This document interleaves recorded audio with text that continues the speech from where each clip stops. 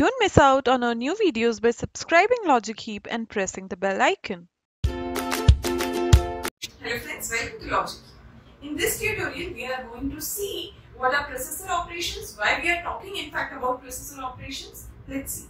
So you have a problem statement given to you. It says you have a sorted list of numbers. Means numbers are already arranged in some order, in ascending order. Smallest number being kept at first and the larger number next. So that's how we have arranged those numbers. Those are sorted. And then you have given a value 10. You need to search in this list if this number is present or not. So simply it's a search on a list of numbers. Now for doing this, suppose you and your friend are working on it. You both think of why not just solve this problem. Let's write it algo by ourselves. So there are two algos. One your friend have written and one you have written. Let's say algo 1 and algo 2. Now your friend is running on system 1 and you are running on system 2. So both the systems are different. Let's say time taken to solve this algorithm you have calculated. Okay, when it is running you have calculated the runtime of this program. Let's call it T1. Okay, and in algo 2 it's T2. So what you will say, if T1 is less than T2, means algo 1 is taking less time than algo 2. In that case, algo 1 is better because it is taking less runtime, right? So you will say algo 1 is better. But you have not checked system 1 and system 2's configuration.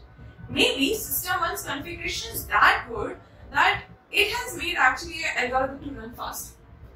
And maybe system 2 is an old generation computer. That's why the results were not that fast.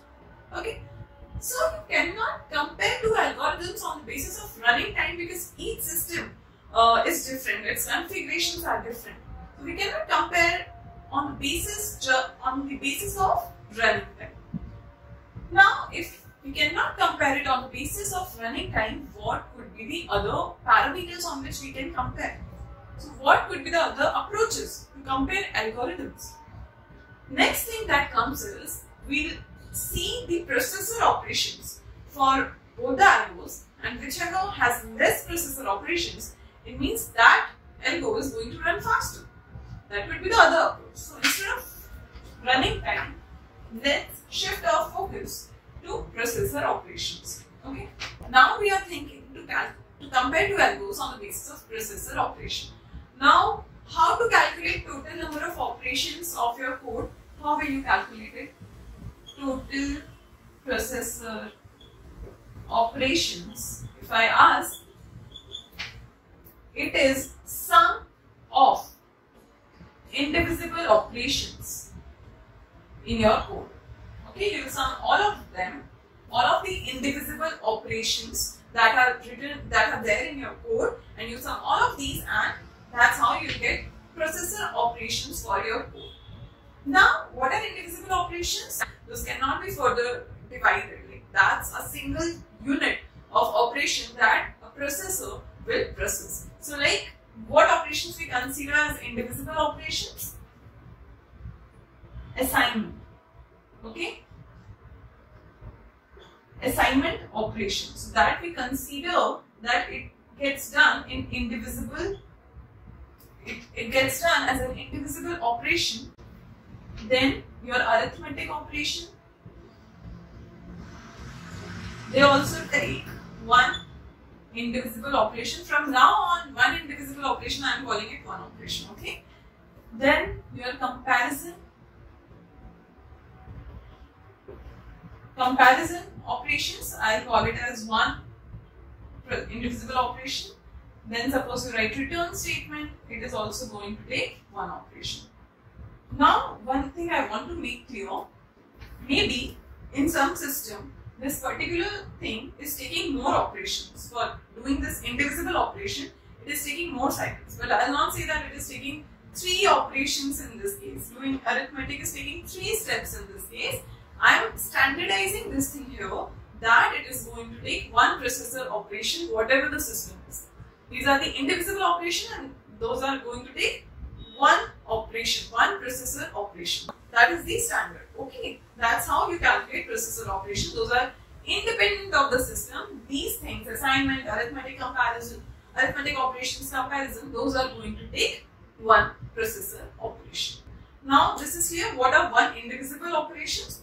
That is taken by the processor once. Now you understood this. Let's take some examples so that if I give you code, you will be able to see what number of processor operations it took. And that's how we'll compare values. Let's see. First example I'm going to take. So in my fun1, let's say this is the name of my function, and I'm passing it a variable, and I'm passing it x. What it is going to do? It is going to do addition of 1 in it. Then I'm going to return x multiplied by 5. Let's say this is my code. Okay. Find out the number of processor operations that it is going to take. Firstly, these are the two lines.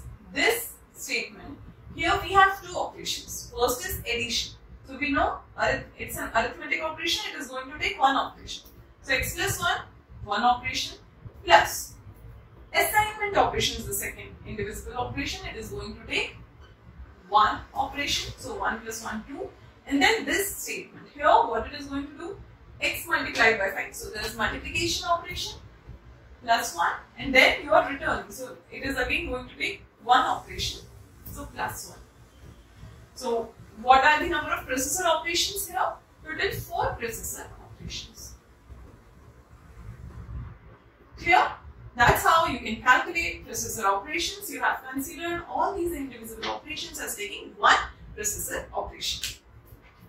Okay, let's take another example. Example 2. Let's consider some loop statements here. Int my fun2 int n. What I'm going to do here? Int sum assign 0 for int I assign 0. Let's say I assign 1. It will give sum of n natural numbers, I plus plus, and sum assigns sum plus I. And after that, we'll return sum. Okay. Tell me the number of processor operations it is going to take. So this is the first statement. Assignment, one operation. Here, see.